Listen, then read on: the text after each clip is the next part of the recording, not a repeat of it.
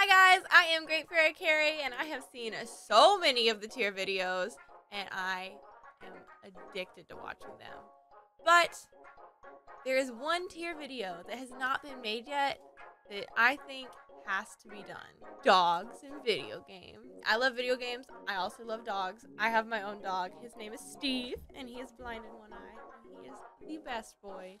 He would be triple S tier. You can probably guess which one of these good boys we're starting off with based on the background music. The annoying dog from Undertale, who, aside from being absolutely adorable, also adds a lot to the game. He's got a great personality, he snatches up your goodies, and he also leaves you doggy residue, which can turn into dog salad to exponentially help heal your character. So, for all these reasons, he's going in S tier! Alrighty, the next doggo is the Breath of the Wild dog, which doesn't have a name, but is still absolutely adorable. And you're able to kind of pet them in the game-ish. Link doesn't actually reach out his arm, he just kind of walks into them until they're happy. And these dogs can be useful as well. They can lead you to a treasure chest if Link bonds with them enough within a few minutes. And also they'll roll over and show you their bellies. It's so cute. In my previous video, the Breath of the Wild theories, I had to cut out a lot of footage because I spent 25 minutes petting one of the dogs when I should have been working. So these are also good boys and they are going to be in S tier as well. I would like to say though, in the next Zelda game, when dogs are incorporated, I really want to be able to really pet them, like arm out, not just nudging them with my body. Alright, the next good boy is the stealthiest good boy. Dogmeat from Fallout 4. He is so cute and he's so useful. He'll fight alongside of you, he can find things for you, he can detect enemies, he can play fetch, which I love so much. There's not much that he can't do other than get pet. Why can't I pet him? I just want to pet him. Bethesda, I need answers. For that, I'm going to drop him down to A tier. Alright, the next good boy on our list is not a good boy, more like good boys. That is nintendogs. Go feed your nintendog. It's been 10 years. That's so mean. Yeah, I'm looking at you. Go do it. Go. Yeah. I haven't fed mine either, but we're not focusing on me right now. These are great. You get the full dog owning experience. You get to go pick them up, name them, they get to learn their name, you get to teach them tricks, you get to walk them. But you also have to you gotta pick up their poop. You gotta pick up their poop. And you know, like I'm not someone who's a fan of poop. So I'm gonna have to rate him a little lower for the poop. So I'm gonna rate it B for bowel movement. Alright, our next good boy comes from Stardew Valley, and you can name him whatever you'd like. He can be pet, he can be watered, and that's about it. I wish that he did a little bit more, honestly, but he's still a good boy. I'm not gonna rate him low. I'll give him a very average rating. Very average puppers. Next up, we have Rush from Mega Man. He's super useful. You can spring off of his back and he can turn into like a little rocket ship. And as you can see, his little nose can be a flashlight. But you also can't pet him, which makes me so sad. But he's made out of metal, so you probably don't want to pet him. And he can fuse with his owner, which is pretty weird. That's not really what I look for from a doggo. But he's still a good boy. I'm going to say very average on him. He's going to get a C. Alright, next up we have Poochie from Yoshi's Island, Yoshi's Crafted World. Pretty much most of Yoshi's games. This is Yoshi's dog?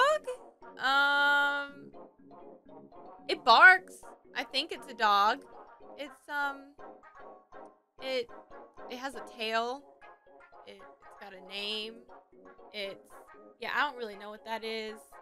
But we're gonna put it in D tier for what is that. This is Call of Duty dog. They have a dog now. This is the first dog to be in a video game. Call of Duty, dog. Dog of Duty, dog. S tier. Alright, next up is the demon zombie dogs from Resident Evil 2, which you can't play fetch with them. You can't pet them. Trust me, I tried.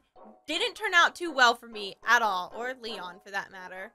And also, there are Dobermans that are demon dogs, which just furthers the stigma that Dobermans are bad dogs, which I hate because I love me some Dobermans. So these get an F for flesh ripping. Thank you, good day. Next up is the hardest working doggy on our list, Isabelle from Animal Crossing. She is the complete package. She will manage your town for you. She's cute, she's adorable, she's happy, she brightens your day, and she will kick some rear end and smash. Next we've got the doggy from Minecraft. You get to name your good boy, you get to tame him yourself. He'll follow you, he'll fight for you, but you can't pet him. And also, he can die if you try to pet him. I don't know about that.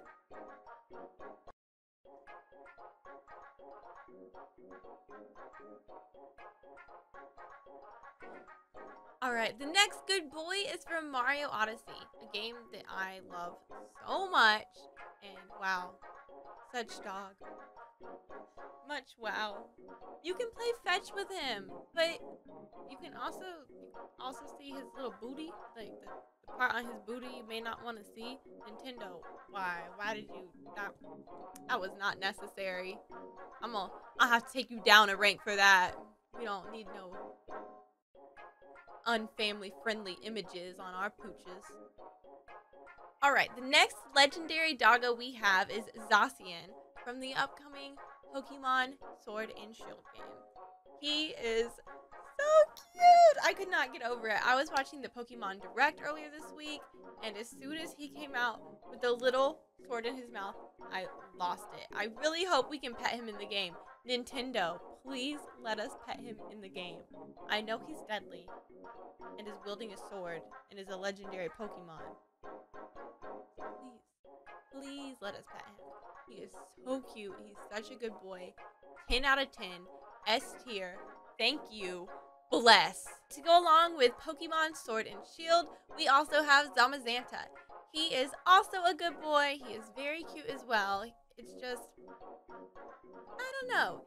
I just don't feel as drawn to him as I do to his brother. I'm definitely going to be picking up Pokemon Sword instead of Shield.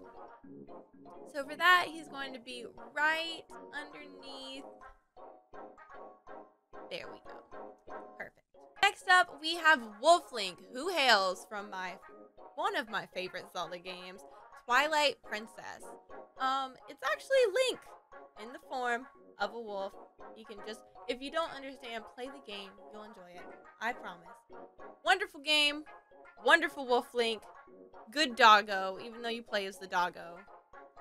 S tier. S tier for Zelda. S tier for doggo.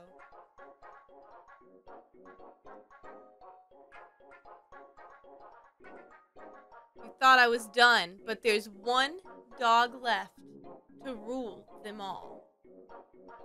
That's right, Pappy Van Poodle.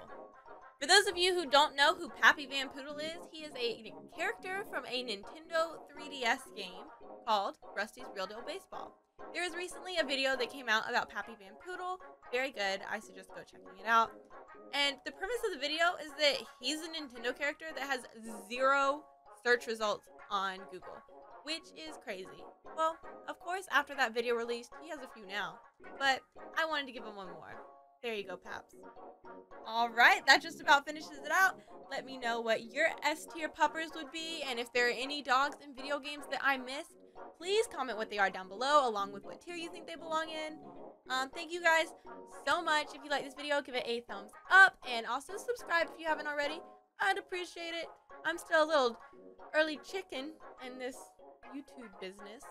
So yes, thank you very much, guys. Goodbye.